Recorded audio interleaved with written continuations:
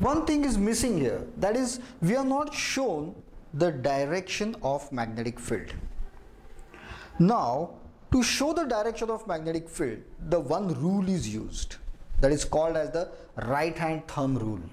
So what is this right hand thumb rule? Now watch carefully. Suppose this is a current carrying conductor, and if I hold this current carrying conductor in my right hand, okay, and my thumb is showing the direction of the flow of the current. Understood? Let us take the bigger thing. This is the current carrying conductor.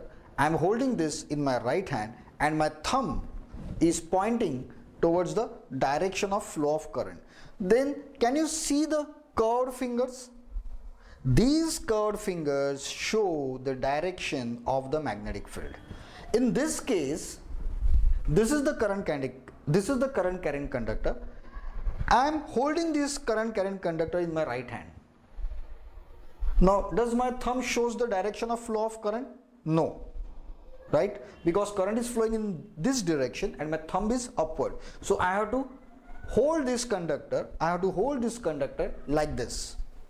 And this is the flow of current. So my thumb is towards the flow of current. Now can you see how my fingers are curling there? So this is the direction of the magnetic field. So the magnetic field is in this direction, that is a clockwise direction. Now what will happen if you reverse the current?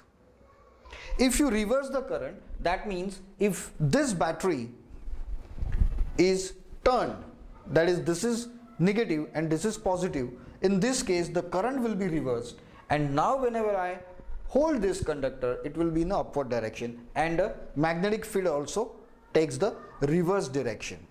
So this is called as the right hand thumb rule.